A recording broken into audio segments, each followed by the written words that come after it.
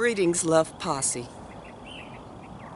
You know, there was a time when Derek Chauvin's behavior and police brutality was okay, was endorsed by us, accepted by us. How can we, as so-called civilized people, agree, endorse, and think that such behavior, like murdering another human being, is okay? Well, we were not as evolved as we are today. More and more people are waking up. You see, we agreed and endorsed police brutality and Derek Chauvin's behavior because we were programmed to believe that that sort of behavior was okay, was expected. We expected that that was a part of a police officer's job. And I say job because we've glorified the position of being a police officer. We said, and we still say, these are heroes. These men and women in blue protect and serve us. They give their life. They filled out an application, went through an interviewing process, went through training, and hired. It's a job. They're no more special than anyone else. The paradox is we're all special and not special at the same time. But we've created special classes of people that we believe are immune from wrongdoing, from lying, from deceit, from cheating, from intentionally killing another human being, who are flawless without human childhood wounds. And frankly, that's just not true. Police officers are human beings. They come with baggage, just like we all do. Hurts and pains and wounds that they didn't take time to heal, that they are probably not aware of. Many don't know how to heal their wounds, so they project their darkness, their shadows, the things that they are not dealing with, that they've suppressed because they find shameful and disgusting. They project those shadows, those unconscious aspects of themselves that are dark, onto other people, just like we all do.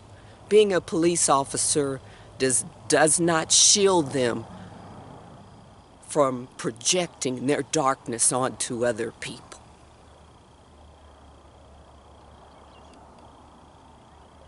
But in this programming of ours,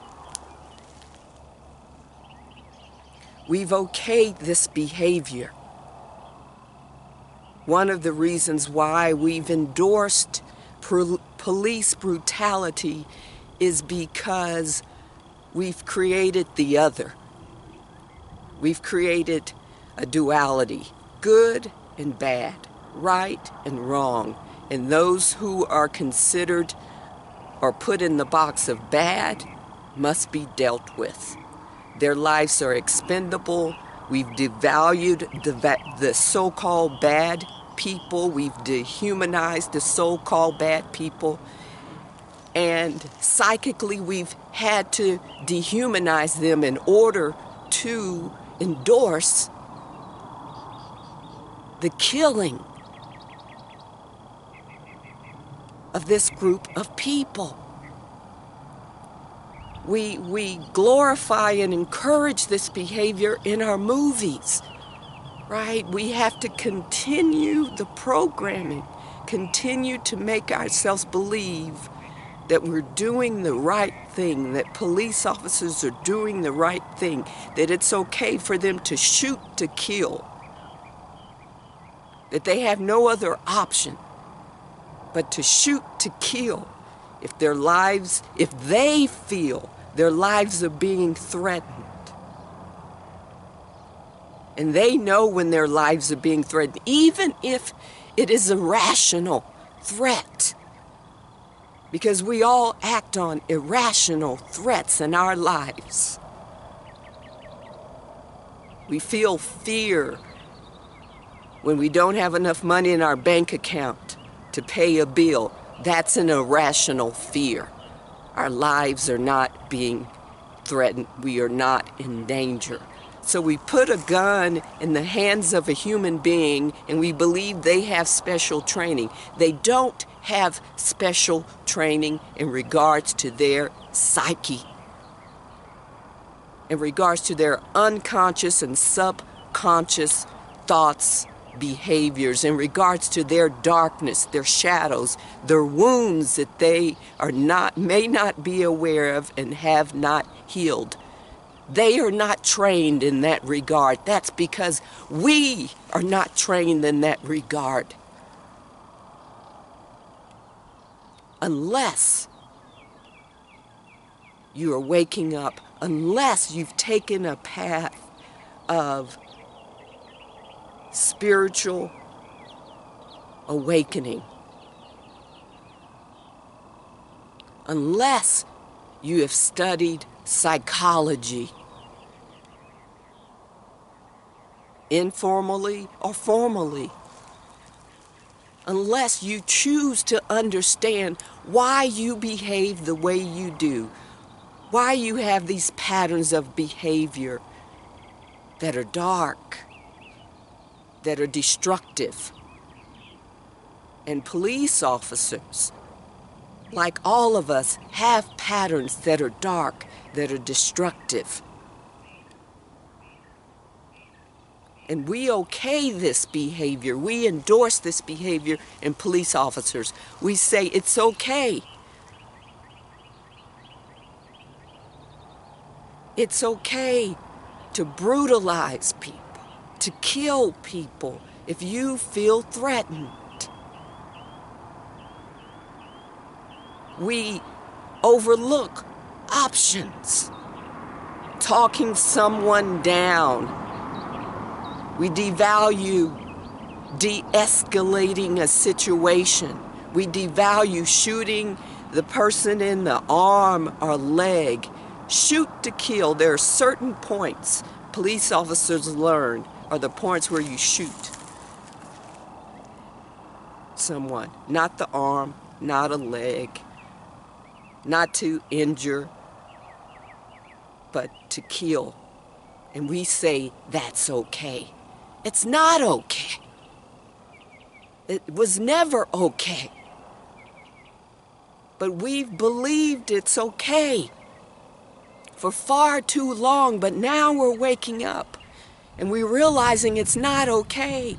And the murder of George Floyd, if we had not seen it in real time with our own eyes, we would have rationalized that murder, because that's what we do. It's a defense mechanism. We have this conflict within us. There's a part of us that knows that devaluing other human beings, killing other human beings, even if they're running, shooting them in the back is not okay. Murdering them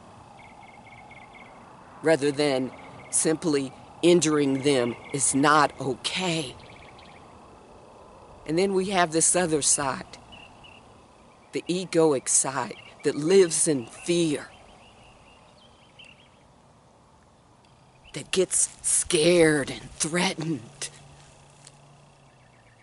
And it says, no, we have to kill or be killed. So there's that conflict that we each are battling every day. Police officers are battling. But we believe that police have a handle on it, and they don't have a handle on it. Far too long, we've closed our eyes. We've denied it. We've rationalized it. We've projected our darkness on others, on groups, black people, brown people.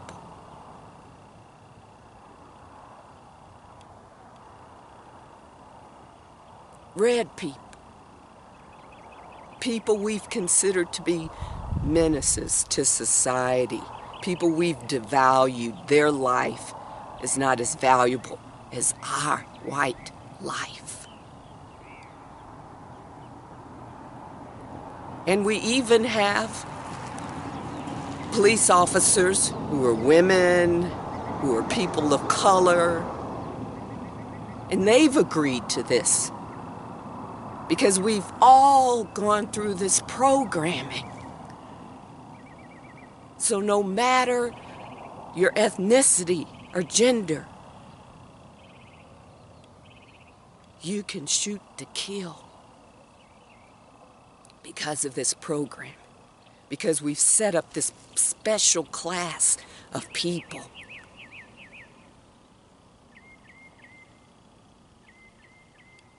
who we've all agreed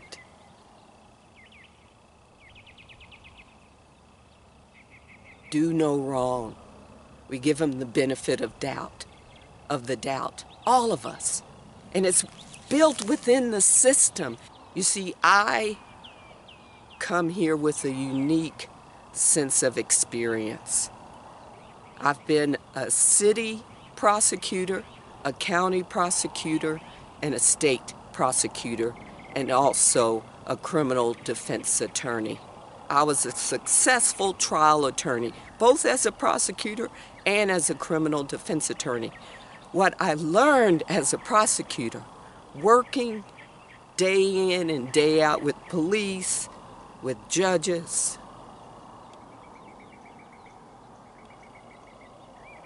with all agencies of law enforcement, is that we give the police the benefit of the doubt. You see, I was in conflict because I could see that if I did not believe what the police officer was telling me 100%, I couldn't do my job. I had to suspend my own sense of knowing, my own discernment. I had to bury my own questioning, my own search for the truth, and accept what the police officer was saying so that we could convict someone.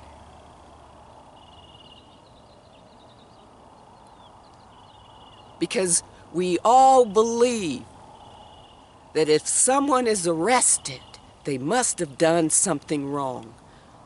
Judges believe this. They're not all fair and impartial. They're human beings. They can't be. I saw it. Juries don't look for the truth. They say they do. They say they'll follow the law, but in the end, they're human beings. They have their prejudices and their biases.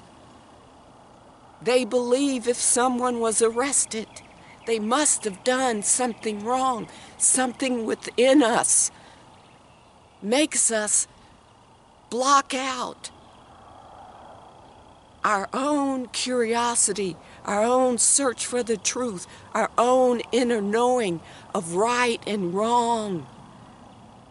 We automatically go to that place where the police officer is right. That's why I say we've all endorsed this. We've all agreed to this. There was a time where I couldn't fall in line anymore. When I was a city prosecutor, I was a deputy city attorney, and one of my duties was to act as the city prosecutor and also the department, one of the 7 departments that I represented was the police department. So I worked closely with my officers. And there was this one officer who was a bad apple. They're all not bad apples. There are some beautiful, open-hearted police officers I know from experience. But there is this one bad apple. We knew he was a bad apple. When I was a county prosecutor, we had to dump his cases, right? Because we knew he was a bad apple, that he fabricated evidence. So we had to dismiss his cases, his DWI cases.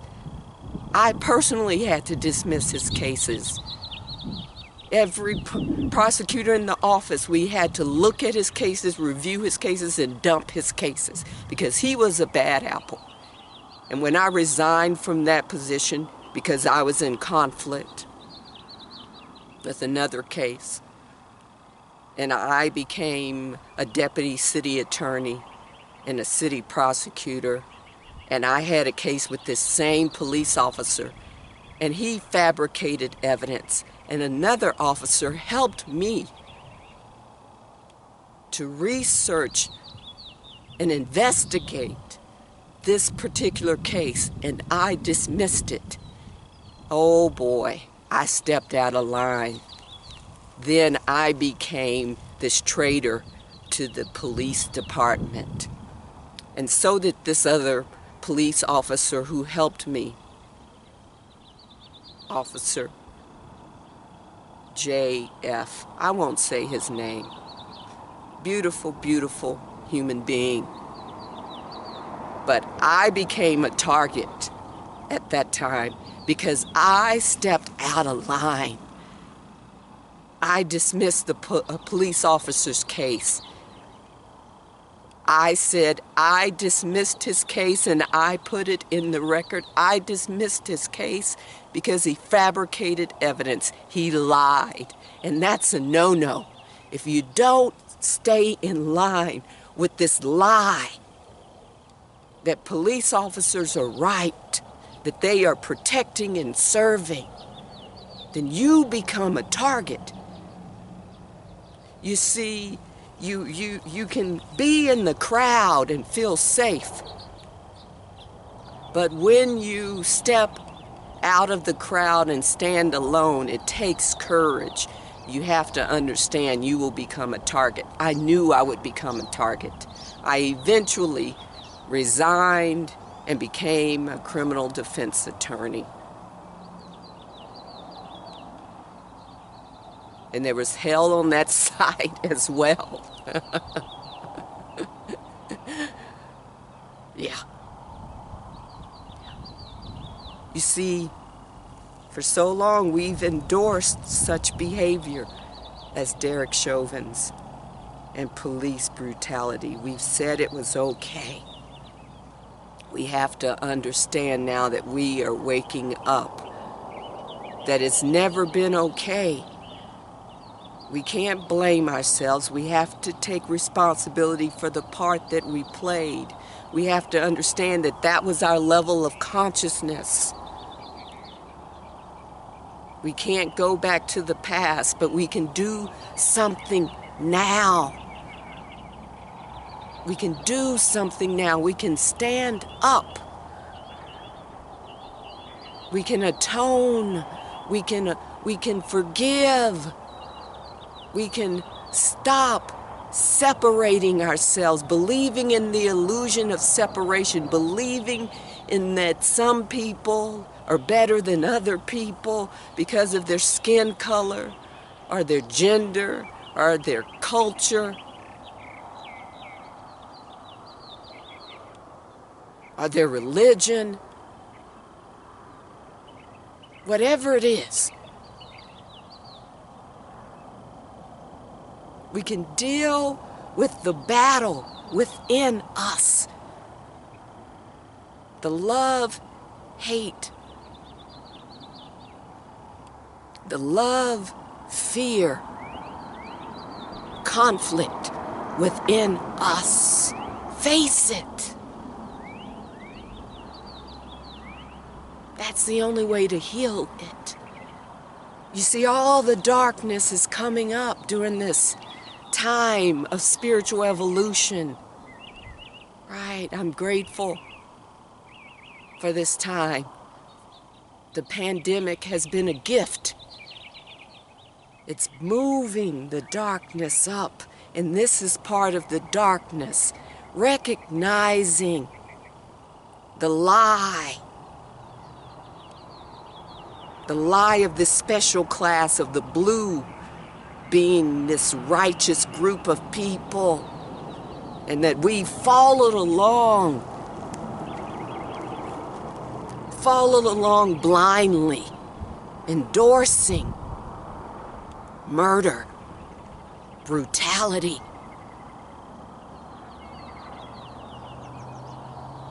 It's time to wake up from the programming, people. Derek Chauvin's behavior and police brutality are not okay.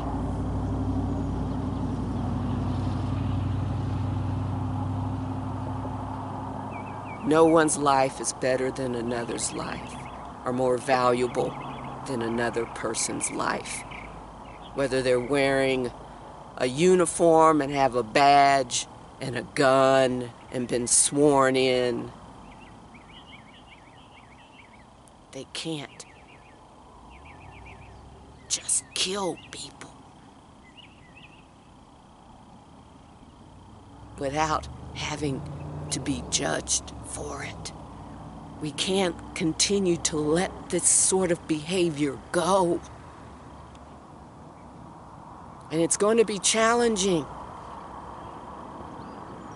I had a so-called friend once ask me, Tyffany, why do black people run from the police? At first, my first thought was, why is she asking me? I can't speak for all black people. Just because I'm in the skin that I'm in? More unconscious bullshit. But I understood. I didn't respond right away. I was triggered, and I wanted to just say, are you stupid? But I didn't. I had enough awareness to pause, and I said, I don't know. I can't speak for all black people. But think about it. You see, within herself, she was battling this love-fear thing. She knew it wasn't okay for police officers to kill people, to shoot people in the back who were running away, who had no weapon. We were watching the news at the time. She was watching the news. She wanted me to sit down with her. You know, she's a quality time person. I don't watch television, I don't watch the news, but I said, okay. There's something she needs, especially now since she's asking me this question, because she was trying to figure it out. We're all trying to figure it out. We don't want to feel that pain. She felt pain of someone being killed, who was shot in the back, who had no weapon, who was simply running away. You see, black people understand this. Brown people understand this. We're programmed to run away because we know. We have this relationship with police. If we don't run away, we'll be killed. So instinctively, it's instinct to run away from danger.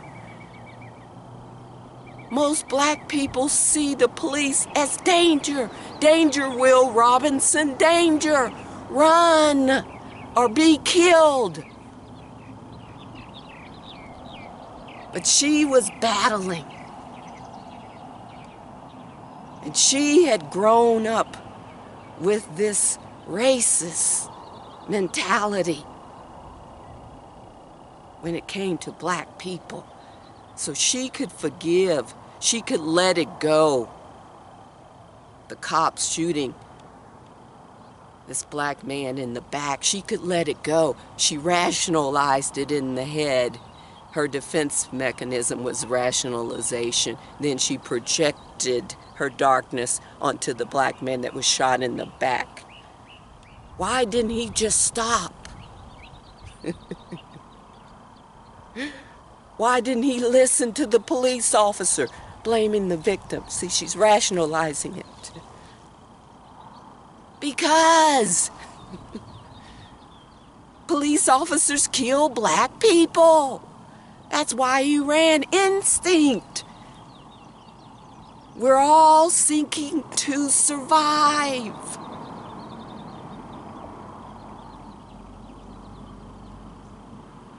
We all want to survive. We all want to be loved. We all want to be respected and valued. We have to stop this behavior.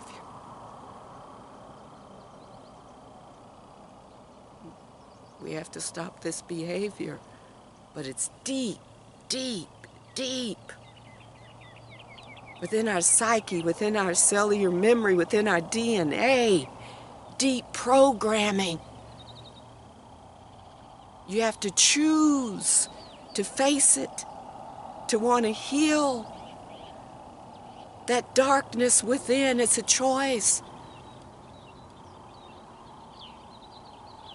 We're still endorsing it. It's a choice. I choose to be awake, to be aware, to be conscious, to have the courage to speak out. I challenge you to do the same. Thank you for your time, Love Posse. Thank you for your time. If you found this content meaningful or helpful, please like, share, subscribe to my channel.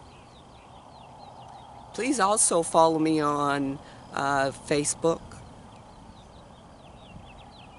Also, if you're into tapping, I've authored 3 tapping books. Tap That. My children's book, Tap Tap Tracy's Hair, God Made It Special. And my spiritual grief tapping book, Tap That Too, Healing the Death Trauma. Also, please check out my shop on my website, TyffanyHoward.com. Thank you so much for your time. I love you. The divine loves you. You are loved. Namaste. Namaste, Love Posse.